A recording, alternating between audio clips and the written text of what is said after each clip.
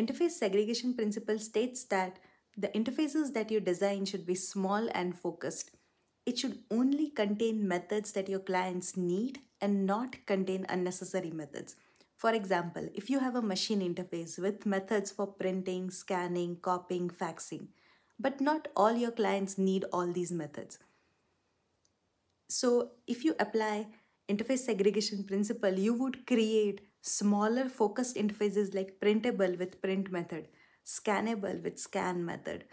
In this way, the clients who just need to use the printer functionality, they can just use a printable interface and implement the print method. This way, you make the code more modular, flexible, and maintainable.